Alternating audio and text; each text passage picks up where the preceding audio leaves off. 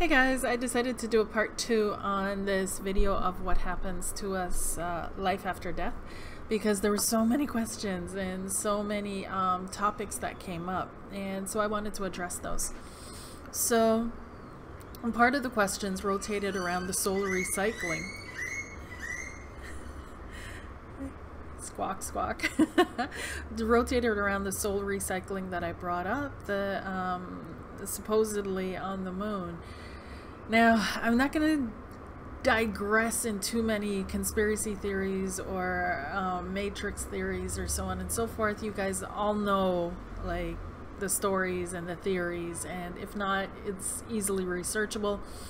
So I'll just summarize and dive into more of the energetic meanings, or what does that mean for us, like what do we do with this information, right?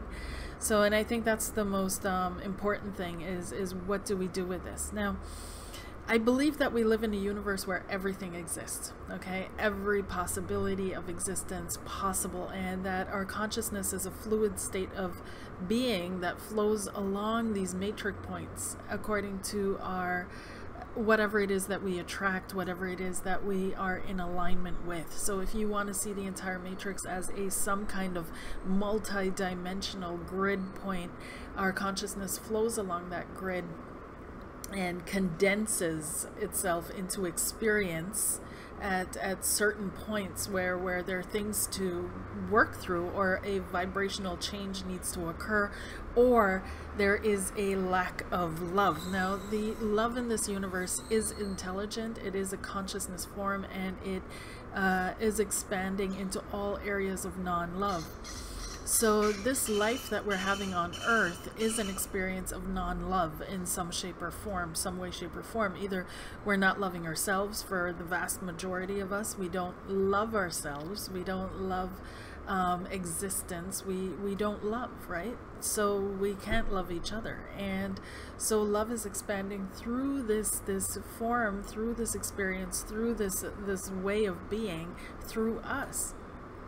And so as our consciousness flows along, we have these experiences, we bring love into it, we learn to love ourselves and the other, and once we've done that, we're released from it and move on to the next. So that's basically, in a nutshell, before everybody starts going crazy in the comments, in a nutshell. I repeat one more time for those at the back, in a nutshell, that is what I believe, right? So when we're in this non-physical state, when we're purest form, we are pure vibrational beings, and that's where a lot of the misunderstandings arise, because we try to bring up level consciousness, we try to bring up physical understanding and awareness into the realms where it's no longer applicable, or it's a little bit different. But to make it understandable on this realm is more difficult, because we have to use the words, right? So the containers to transport ideas in this world, and sometimes the containers are inadequate. One of those are the words that we use interchangeably, such as soul, spirit, consciousness itself, love. Love is a great big container for a lot of things. We dump a lot of things into that container word, love. And some of it belongs in there and some of it doesn't. That's the way I see it, but it is what it is. But let me just clear up what I believe a soul to be, because I had that discussion with one of the commenters, which I was really happy that they brought it up, because through that I was able to express that, and I was able to clarify some things, right? So I'm really happy about the comments. Anyhow, what is a soul? What is a spirit? What is a body? What are all these various concepts and forms that everybody tries to label the different layers that we are at, that we are, in order to understand how it all works interchangeably, how all the moving parts work. But see, this is coming from a very mechanical consciousness, not a holistic consciousness. It's coming from a background of a mechanical consciousness, that I can separate things, right? That I can separate, that I can be divisive, that I can label something as something else, right? So But a holistic consciousness doesn't see that. It doesn't see separation. It doesn't see any division. It sees all things working together as a whole, right? So for example, if I look behind me, yes, I could label that a tree, that a bird, this is another tree, right? This is me. But if I'm coming from a holistic consciousness, I'm seeing this whole thing as a life. That's life, right? This whole thing is just life expressing itself. So that's what we try to do with us and what is within us. And of course it has its positives, but I also feel its negatives, because we tend to be inflexible with these labels. We tend to attach ourselves, and that's the problem with our consciousness, is that it attaches easily. Right? The one thing that we do not like is change. We do not like chaos, and chaos is labeled as evil and undesirable. And we see that only desirable states are organization and order. And yet both are needed in the universe, because sometimes some orders need to be overthrown, in which time chaos is a good thing, right? Chaos is a good thing to overthrow that. So we are constantly ourselves moving through these states of organization and chaos, and we call this, the changing within ourselves, right? So what is a soul?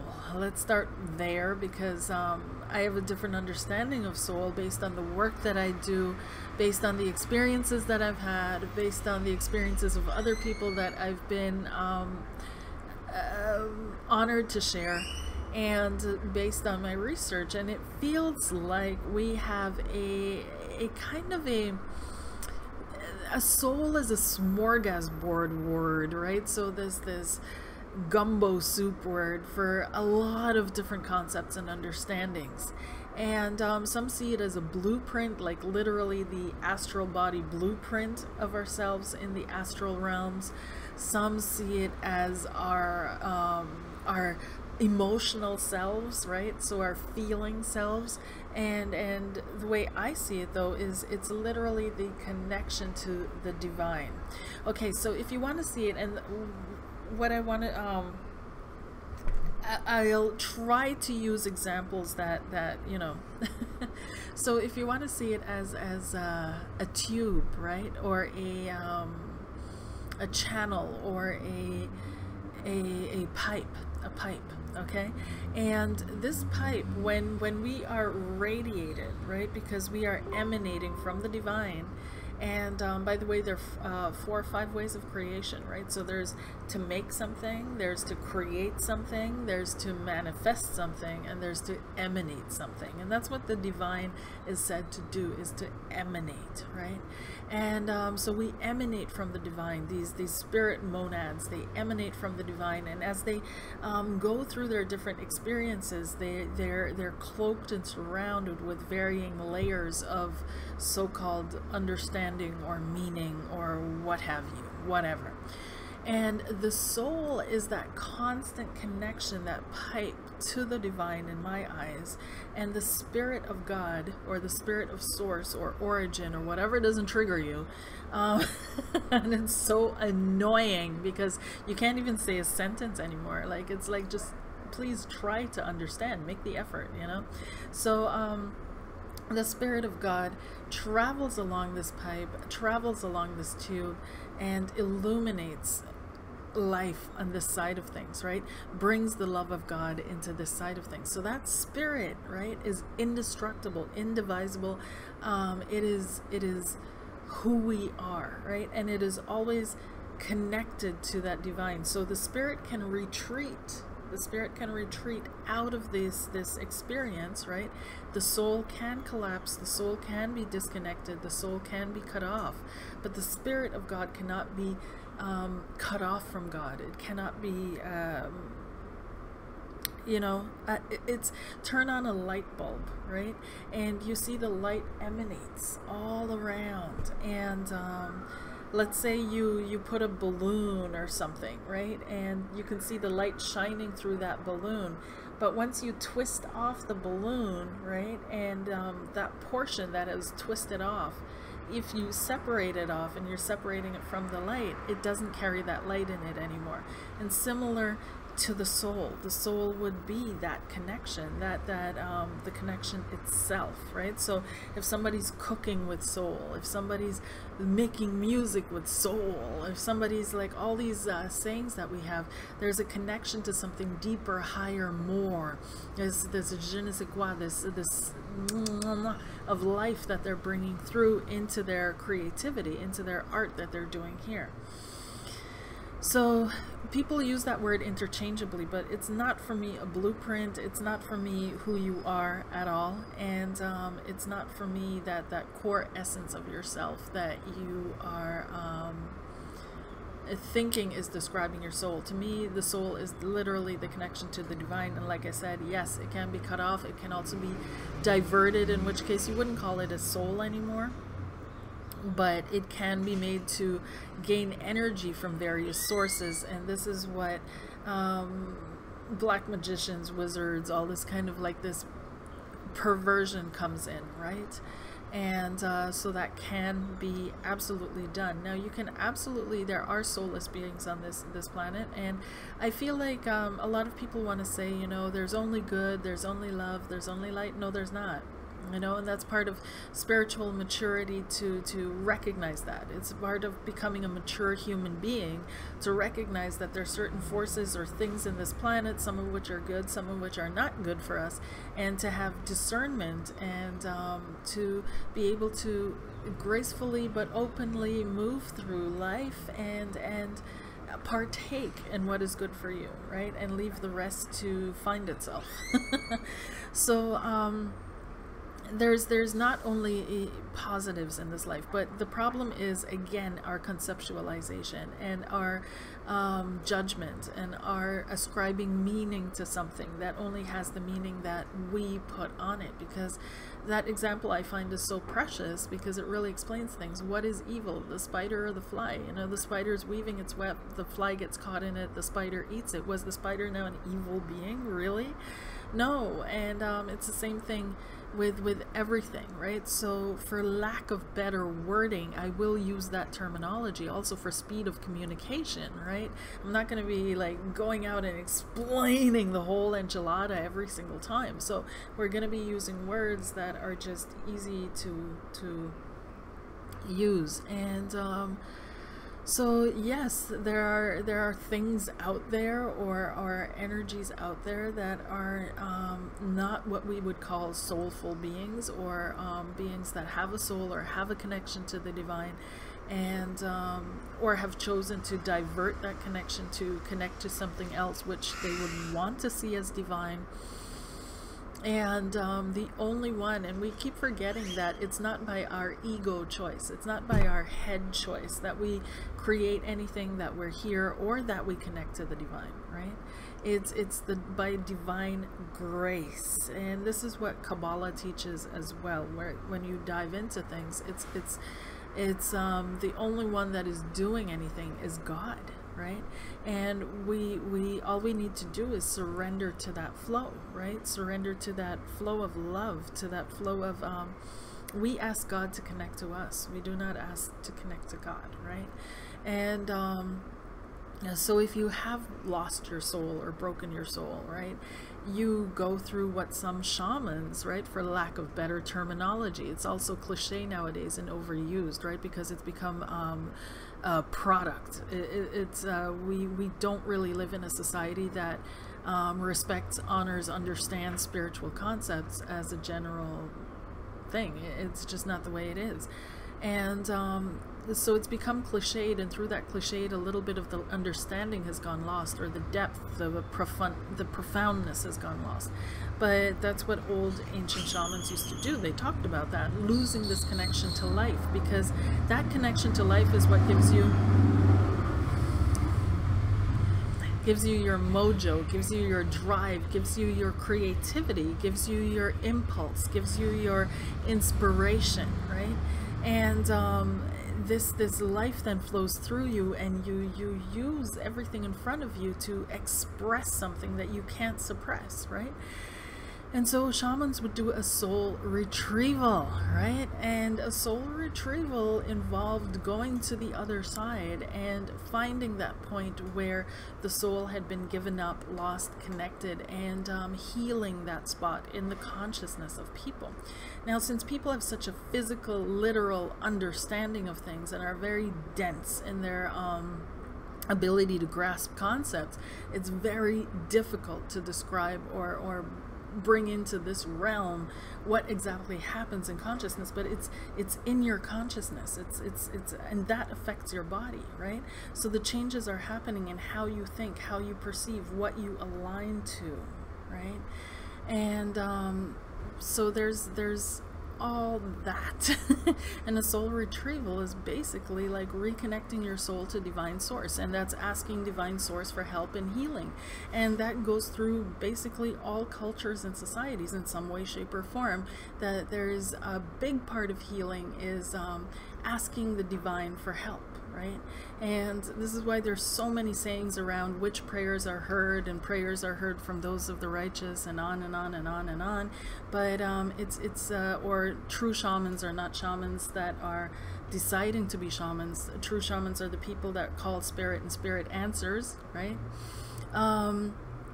So on and so forth. So, but a big part of that healing has to do with asking the divine for healing, asking the divine to assist in the healing, to facilitate healing, because only the divine can stretch out that connection, right? And only someone who is still connected can connect with the divine and ask the divine to radiate out. I hope that makes sense. So just close your eyes and repeat that, right? So someone who's connected to the light can get that light to shine to someone else and reconnect to that person, right? So the healing though and the connection comes from the divine. So yes, there are a lot of soulless people, and I'm pretty sure if you're honest with yourself, you'll find them everywhere. You know, like just look around you, look at who's running our countries. And okay, so people talk about lizards. Let's get into that just a teeny tiny bit. I'm not gonna, you know, expand too much into that. But yes, there have been reptilian entities. There are reptilian entities. Some are what we would describe as absolutely evil. They are our spiders, and we are the fly in that case. And there are others that are absolutely not, just like humans, that are very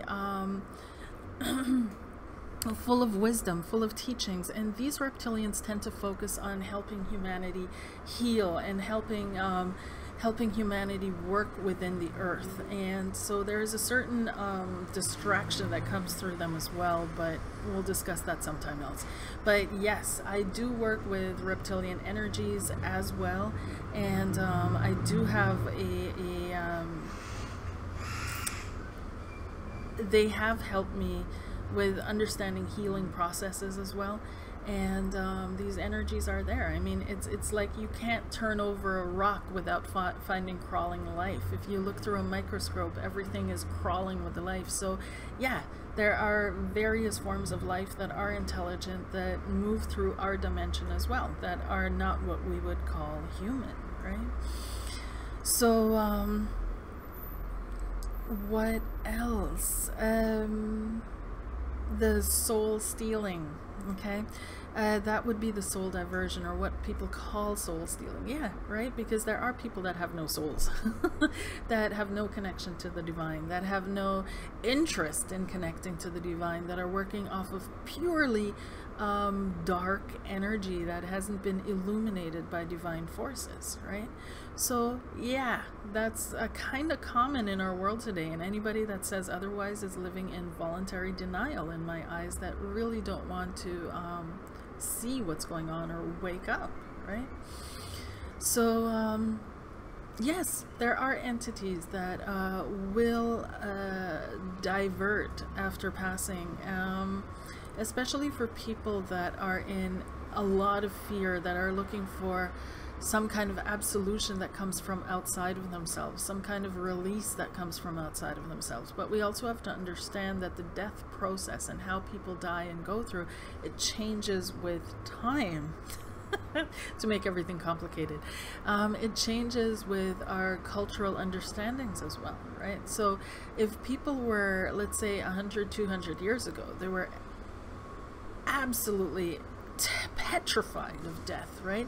The whole Christian cult is actually a death cult, right? So in its essence, and they were petrified of dying. They were petrified of being judged, of getting to hell, of what came after, and absolutely in fear. So when they landed on the other side, they're in a vibratory energy of fear, right?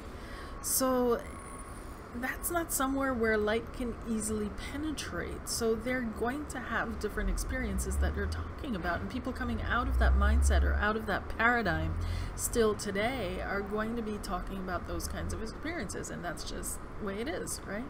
So people that are in a lot of, you know, invested in displacing power, right? Displacing power, placing power into the hands of some divine being or some other entity, right? They're going to be susceptible to that after passing if that shows up in their sphere. And some entities do take advantage of that and show up in their sphere and divert, and that is just what it is. And at the same time, we can't be afraid, right? We can't be afraid of that, because this is why we're talking about this right here, right now. This is why we're bringing it up into awareness and conversation, because it's one of my examples is you can't go out on the ocean, right? Every time, if you go out in the ocean, you go fishing, you go scuba diving, you go whatever, you're going to get a security briefing. You're going to get told these and these are the dangers, right? So please don't do this. And it's standard. And it has nothing to do with fear-mongering. It has to do with making aware, bringing awareness to, right? And it has to do everything with also taking self-responsibility and be willing to take self-responsibility. Of course, that's a given if we're going on a boat and we're going out to the deep sea. But for some reason, people think that, oh, I just need to throw myself into death and everything's going to be okay. Well, you know, life goes on. That's the whole point. And so everything about life goes on, which means that there will continue to be situations where we need to take self-responsibility and look out for ourselves, right? So it is what it is, right? Consciousness feeds consciousness, right? So everything is conscious, right? Everything. And the fruits, animals, plants, trees, everything is consciousness. So if you want to eat or ingest information, you're not going to get around ingesting and eating consciousness, right? So just what form of consciousness, what form of information are you taking in? And the entire universe is that, right? So it's this whole yin-yang, ingesting, creating, recycling, this whole thing continuing over and over and over again. And we need to stop putting ourselves into this position of seeing ourselves as extra to that, as outside of this process, as disconnected from this entire process, because we're not, right? So yes, on one hand, we're special like snowflakes, okay? But on the other hand, we're a part of this whole thing where we're just not that important, right? On the other hand, yes, we are eternal beings, right? So our true core self is absolutely eternal. It's not going anywhere. It's part of the whole hum of this universe, this whole symphony of the of the universe. Each one of us carries a specific tone, right? On the other hand, our personalities, or that which we generate as a personality to deal with everything that's going on in our lives, these are transient, right? We're not even the same persons that we were 10 years ago, okay? So this is not something that stays, but our true core self, which shines out through that personality, right? Our personality is like the stained glass window. Our core self is the light behind it, right? So it shines through that personality. That always remains. And so we need to get in touch with that. We need to get in touch with that and not fear it and not be afraid of it, because many people don't, because they know They know, they intuitively and instinctively know that that true core personality is going to tell them to do things in life that they don't want to do, right? Their ego is not about to let them do, such as get that divorce, quit that job, you know, stop treating your children like that, stop beating yourself up like that, stop going looking for validation like that, stop cut your addictions to various foods or things like that. We don't want to do that, right? And that's just the state of consciousness that the world is at currently, but we're shifting out of that. We're becoming more and more aware, right? But part of the reason people are not connecting to their true core selves is they're afraid, plain and simple, right? And once we do, though, it changes everything, and you realize there's nothing to be afraid of. There's absolutely nothing to be afraid of, and that you will brought through. And yes, some situations turn into an inconvenience, but it's only for a short while, right? Chaos cannot last, and that's another secret to dealing with evil. And secret to dealing with negativity is that a lot of us fear it because yes, it's a constant force in this universe, right? But the forms it takes and the works it does, the damage it does, it's always transient. It cannot last because that is its nature, is to divide. So something is stable because it's balanced, right? And it's working together, especially when it's like, let's say, a bridge, right? So we've got the pillars of a bridge that are working together to carry the weight of the bridge, and it's stable and it's lasting and it's balanced and it doesn't really move or change, right? It allows for certain, you know, it's a little bit flexible to allow for certain expansion, contraction, but in essence, it's stable. Chaotic forces are not stable, right? They are all over the place, right? They are breaking down, they are divisive. So by their own nature, they cannot stick together to create something that stays together as a constant negative force, right? Because this constant negative force is what we would call, or this sticking together is what we would call love, right? So love permeates everything. And eventually, right, this path, the negative path, those of you that have studied, I'm really careful. I'm stuttering because I'm getting really careful because I have to be mindful of the information, right? Because some people take stuff and just run with it into corners you would never even think of. But Aleister Crowley did mention, and others, that the negative path can lead to enlightenment just as well as the positive path. And yes, it does, right? So we call that nowadays, right? A lot of people have switched to the terminology, instead of positive and negative, we call it service to self or service to other.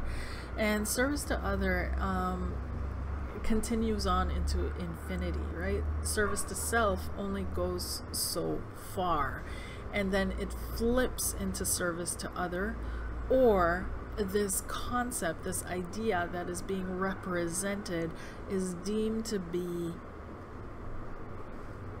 unusable and is demolished. And that is something that a lot of people have issue with, right? But I mean, we are reflections of the universe, so a lot of things you can see just by looking around. Nature will teach you, you know. And what is of no use to the extension of love into life is eventually phased out. I mean, in your own life too, right? Either by your own workings or by natural causes. So it's no different there, right? And so evil doesn't last forever. It doesn't bond to roving bands that stick together forever. It just doesn't work, because by its nature, evil is chaotic and divisive and meant to break things up. It's meant to, it has its uses, right?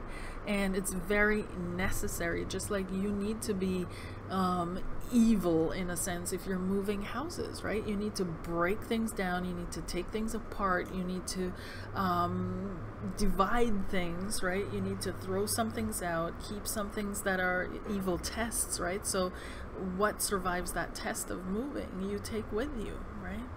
So it's pretty similar in that case, but it's not an energy that you're not constantly, always, every minute of your life you're moving, right? It doesn't work like that. So another thing about evil is that it's trying to change your polarity, right? And it's trying to, I mentioned in the previous video, in video number 1, that we are here to shift our vibration, to shift our vibrational frequency. And so evil is a very important part of that. Nobody that has encountered evil goes out of that unchanged, right? Nobody that has encountered negativity goes out of that unchanged. It just doesn't happen, right? So there's a very serious reason to it, and this is another part of the Bible, and people will criticize the Bible up and down, and yes, you know, it was so-called written by men, but weren't all the holy writings, right? And it was the divine working through man, because these teachings have stood the test of time. And I've really, at first I didn't understand the Bible, right? And at first I went in with a lot of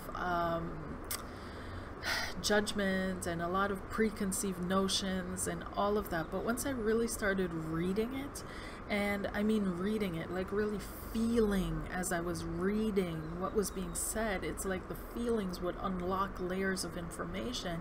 And I found so much corroborating what especially people that are developing spiritually went through and experienced, the thoughts, the feelings, the things that they faced. And so I wouldn't dismiss the Bible. I think it's one of the most it's right up there with all the other holy writings. A very important book. So take your time and just throw everything out that you think you know, and just like the Course in Miracles says, don't go in with the past, right? Everything you look at, you don't know what the meaning of it is, you don't know what it means, you have no conceptions around it, and go in with that. So even in the Bible, there's this book of Job where Job is tested and the devil is roaming, and he goes to God and he's talking to God. Now this is really important because it looks, you know, the devil is subservient to God in that book. And they're actually in good cohorts, right? So the devil is doing his thing out there, and God's like, okay, you know.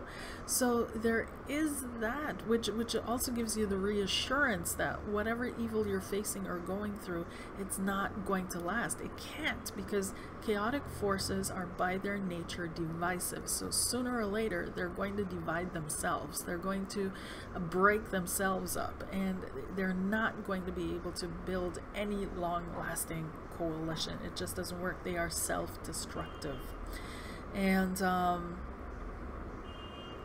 that's just, you know, how it is.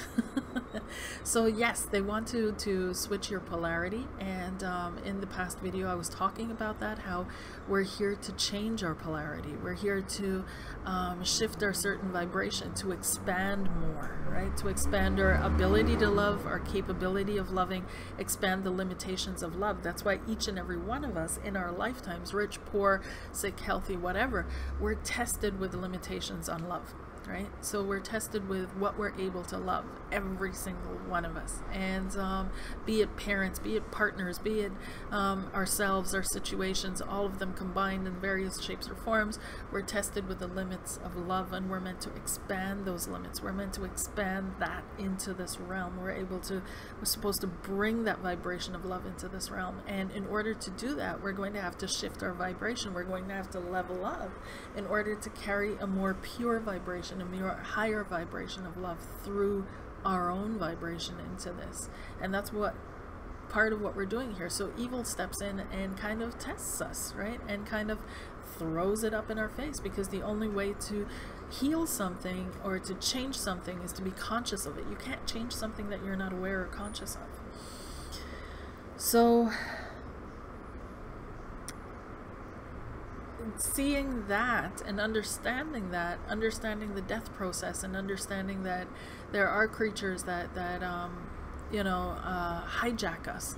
It's not, you can try to see it differently and not see it as, oh my god, evil creatures and evil beings are coming and they're taking all our power away. No, they're coming because you're giving the power away, right?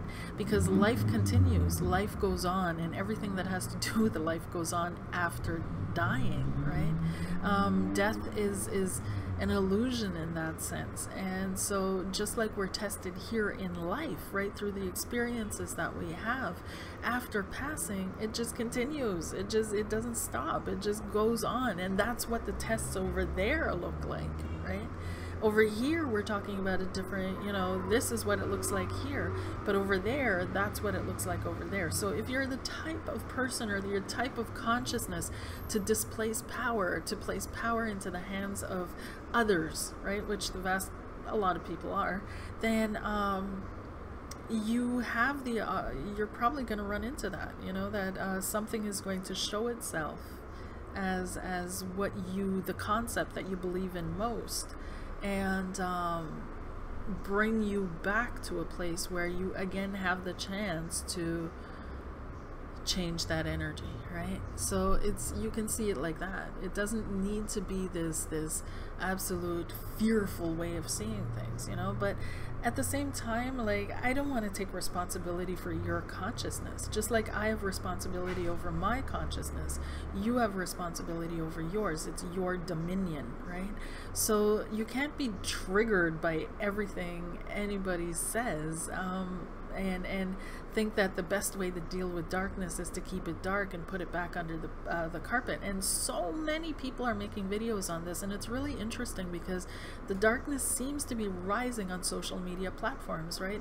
There's this definite counter stream, and where people are really bringing a lot of this kind of energy to comments or showing.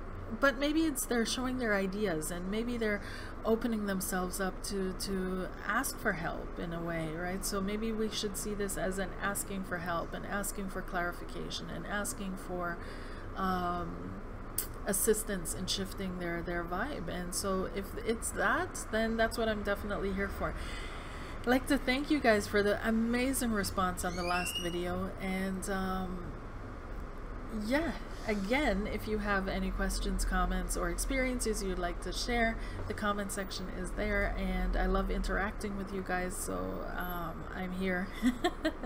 And I'm wishing you a wonderful time, and I hope that explains or clarifies some of the questions that were open on the last video on what happens after death. Take care. Bye.